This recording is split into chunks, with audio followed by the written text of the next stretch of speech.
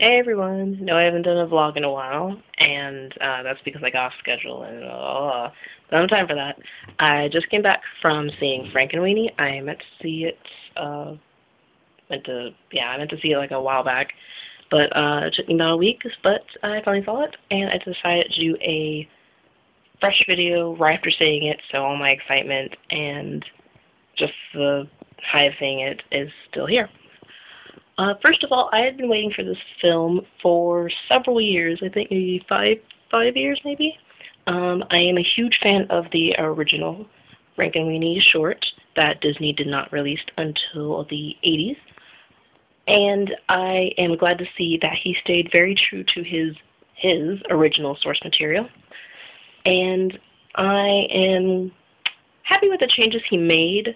I admit I did find the whole science project, other kids thing, getting involved a little grating, but I don't know if that's because of having seen the original or not.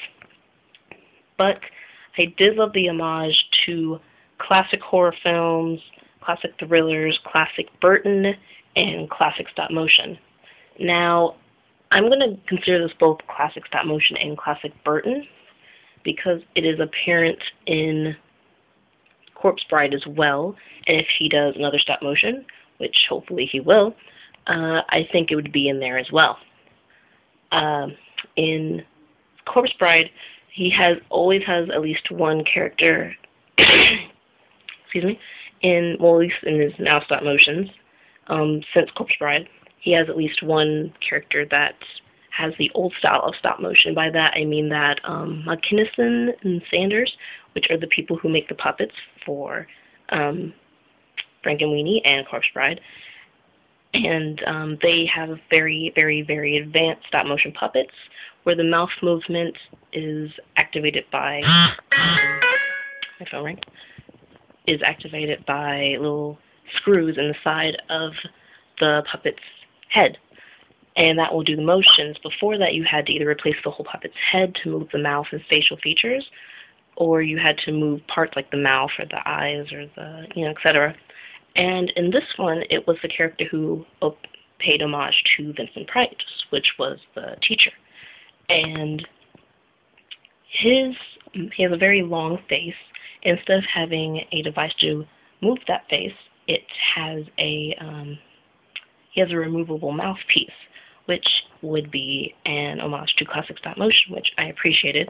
I appreciated all the hints towards classic horror and obviously Frankenstein, which is what the whole movie is based off of. There was even a kid with a pet turtle named Shelley, as in Mary Shelley. At least I assume that's what it was referencing. There's everything there from, the whole black and white thing, which the original wasn't black and white, but It was very good. I went in knowing I was going to be sad because I have a dog of my own, and even though I knew what was going to happen, I still cried and still felt there's twists and turns, because even if you saw the original, there's still some guessing as to what's going to happen.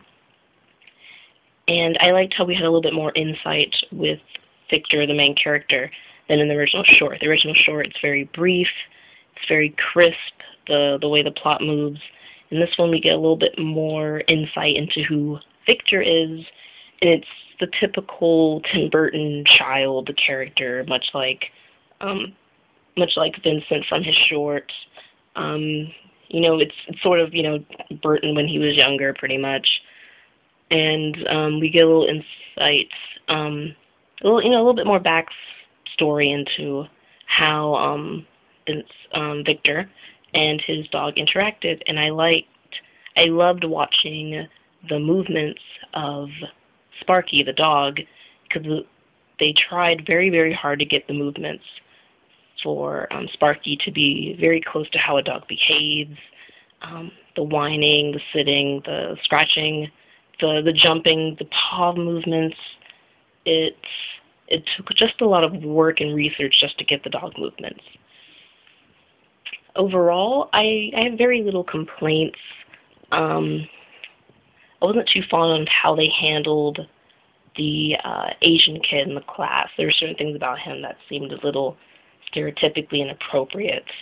I didn't like the inconsistencies with the timeline. The film obviously was designed based off the original, which was designed to feature more of a 1950s, 1960s suburban home. And with that said, why did they have two televisions in their house? There's one TV this parents were using to watch a movie.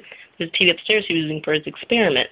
And households like that wouldn't have had two televisions normally, especially one that the kid would have been allowed to experiment on.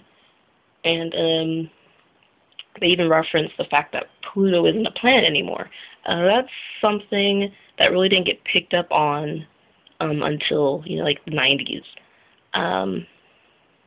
or early 2000s. It was not being picked up on, 50s, 60s, or 70s, if we're even going to go that recent. Unless he was trying to go for a in-between, not quite a certain, time within a time. But I really don't think he did enough to get us to really believe that. I liked the use of Winona Ryder and Catherine O'Hara. He hasn't used them in a while. Tim Burton has certain actors and actresses he likes to use consistently. And in the 80s, Catherine O'Hara was one of those actresses. And later on, it is obvious it's Helena Bonham Carter and Johnny Depp.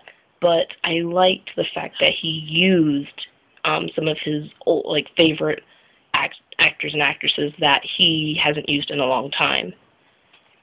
Did this movie meet my expectations? Yes. And especially since from the time I originally heard about Frankenweenie, which was years ago, he's made lots of works in between there. He's made Alice in Wonderland. He's made Sweeney Todd. He's made Dark Shadows. There was a lot of disappointment in between the time I originally heard about him remaking Frankenweenie and actually seeing it. So it made me even more excited to see it because there had been so much disappointment. I had lowered my standards so much with Tim Burton. And this movie, summarized in one sentence, would be, this movie made me excited to be a Tim Burton fan again. And that's what I took away from it. Sorry that you had to wait to hear my thoughts and opinions on this so late. Sorry I haven't made a vlog in a while. And sorry for the bad quality. I'm doing this on my phone. But let me know what you think of Frankenweenie down in the comments and on my site or underneath the video. And I will see you soon.